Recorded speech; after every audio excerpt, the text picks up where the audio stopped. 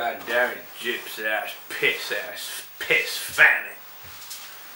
I don't know where to start on tonight's symposium. Only that at this juncture on the onset of a foreign conflict by scallywags and skullduggeros nefarium, there has to be solutions coming forth from the Western Empire to defend ourselves from this crude, despicable act of slaughter for those who deserve it not. We, the innocent and all divine knowledge, defy all foreign mortals trying to plan and scope for conflict. It is disgusting. It is evil. It is rippling my bones, man. It's rippling my bones, man. Don't want to know it. Don't want to show it. But I want to solve it.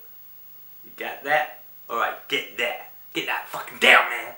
I'm not your Antichrist. I'm your fucking solution. Now, let's play out the scenarios that could possibly happen if the inevitable and horrible and evil and ungodly and horrific nightmare of destruction came upon us by dark lords of wicked hate. Where would you stand if you survived at all? Would you still rise up in your allotments against the onslaught of the terrible? Well, I hope so. I would. I used to be, well, I'm not going to say because I wasn't, but I was a bit, but I wasn't. I never shot anyone, but I was a good shot and they trained me. At the elite schools of the military encampments, I'm an excellent shot where I was. And I used to fly planes when I was 15 and I was very good. I was the only one allowed to do a noddy stall turn. So I know my biscuits. I have my acumen and my radar on perfect synchronicity with the divine universe under the divine being of God, or Jah, if you will, extrapolated to both Yahweh, Jehovah, and Jehovah, and all these things, right? They're all the same breath of the Lord, of the whisper of the Spirit of the glory. And this is the monumental reality that we as Christians have to divulge in this world of lunacy and potential stake apathy on the behalf of many in their chronic weakness and fearful disparaging.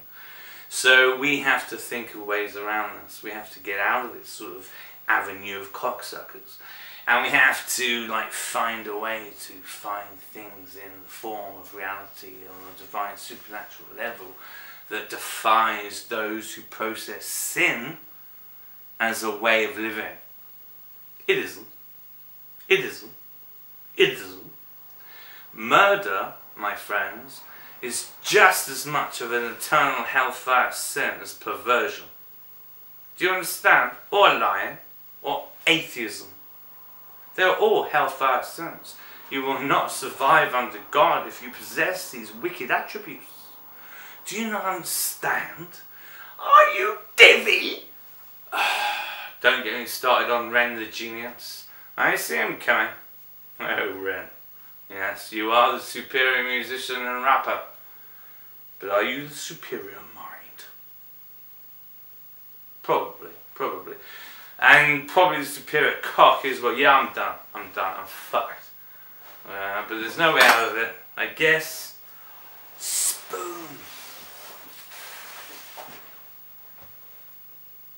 Neo was wrong. There is a spoon. But it wasn't in the Matrix Neo who said there was no spoon.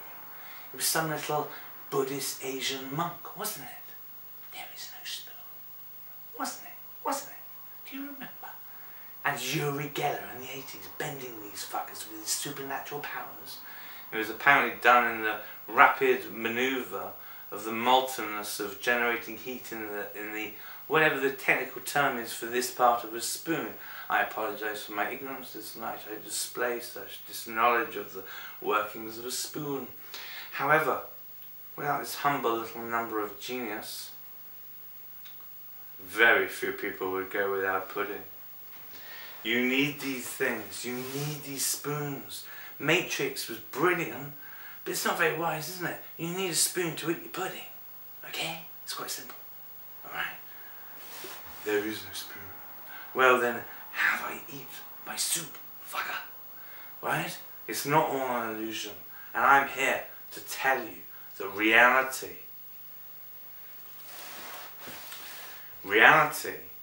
actually is real. Okay?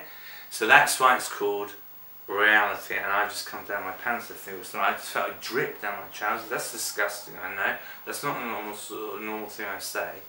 But something just occurred on my left flank at a minute level of liquid form. Now, I don't know if it was from my phallus. It might have been a drop from the Lord of Holy Divinity, providing me with further solutions to discomfort and ill health. Because the Lord does protect me and look after me and heal me in many ways under miraculous skies of true glory. But the problem is, the mortals, the ungodly, do not think my miracles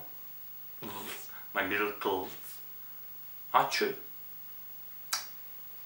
And they are.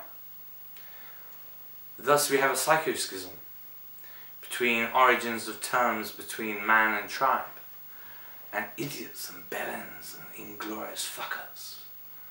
And thus, I say, unto thee this night, remember, my children, there is a spoon, and may it feed you well with your holy porridge and whatnot, because we live richer, each one of us, these days under the court conservative rule, than 100% of humanity in history. Think about it. It's true.